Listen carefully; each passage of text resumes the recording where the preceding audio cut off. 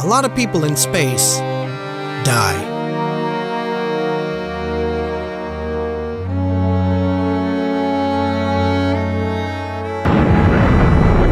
Yeah, in movies.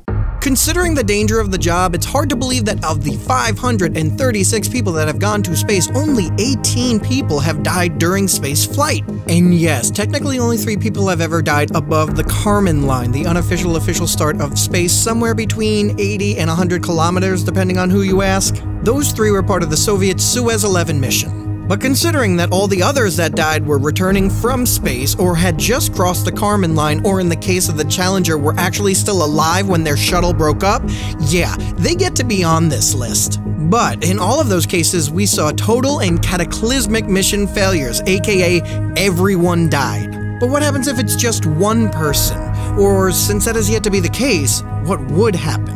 I'm Mr. Betts, and this video is part of a massive collaboration of YouTubers to celebrate exploration in space and the 50th anniversary of the first lunar landing. I'll leave a link to the playlist at the end and make sure you check it out. It might surprise you, but there's no actual NASA protocol for dealing with a corpse in space. I've gone through the flight director's handbook, and while there's a long list of people that must be notified, as well as guidelines dealing with telling the next of kin and the public, there's nothing that says what to do with the body.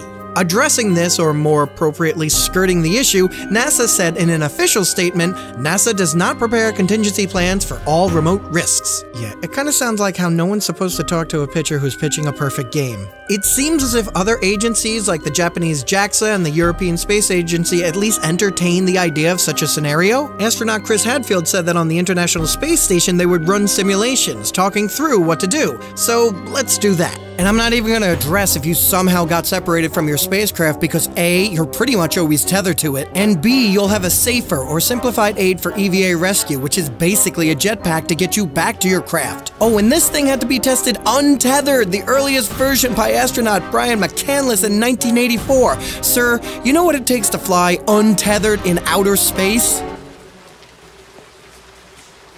Takes brass balls. Considering that astronauts are in peak physical condition, at least at the start of their mission, the most likely scenario is that you're on a spacewalk and you're hit by a small meteorite or piece of space debris, which could be a nut or a bolt or a paint chip, which doesn't seem like much until you realize that it's traveling upwards of 17,000 miles per hour. Now you might be thinking, yeah, but isn't space debris in the same orbit as everything else? No.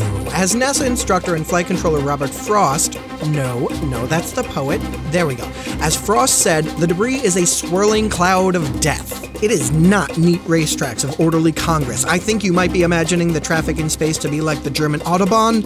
It's more like downtown Naples. Okay, so let's say that you're an astronaut and you get hit by a piece of space debris and it doesn't obliterate you and instead punctures a hole in your suit. Well, you're not going to explode. Yes, if the hole is big enough, your body is going to expand, but your tissue and skin would be enough to keep you together. Your blood isn't going to boil, but it will start to vaporize. But if your eyelids or mouth are open, they're going to boil. None of that is what kills you, though. Remembering that space is a vacuum, air would be sucked out of your lungs and intestines, and you'd very soon pass out and asphyxiate. All this stuff isn't guaranteed, though. Spacesuits are incredibly well made.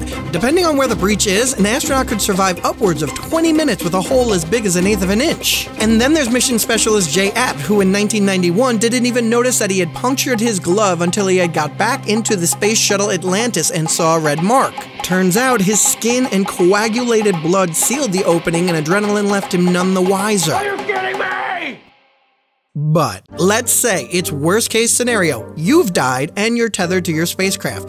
You might think, well, the crew will just cut you loose and float away. The rest of the garbage. Didn't we just discuss the dangers of space debris? Never mind that the United Nations has some pretty firm guidelines concerning space debris mitigation. Do you really want this? Wipers! Get it off!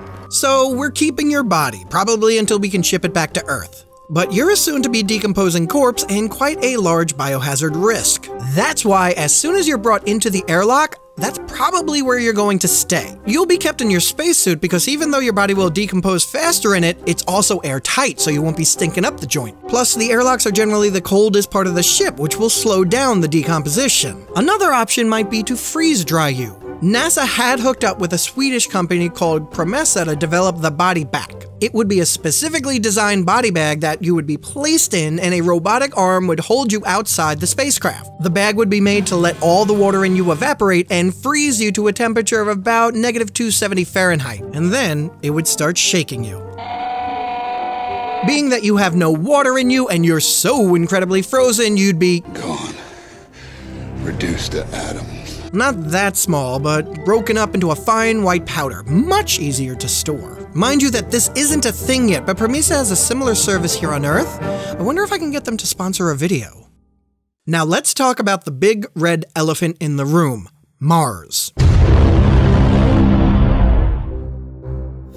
For as long as I can remember, every president has talked about going to Mars. In the off chance that we ever actually get there, what happens if an astronaut dies there? Equipment is held to a Howard Hughes level of sanitation to prevent contamination of the Martian environment, so just burying Buzz Lightyear and all the 39 trillion bacterial cells in his body may not cut it.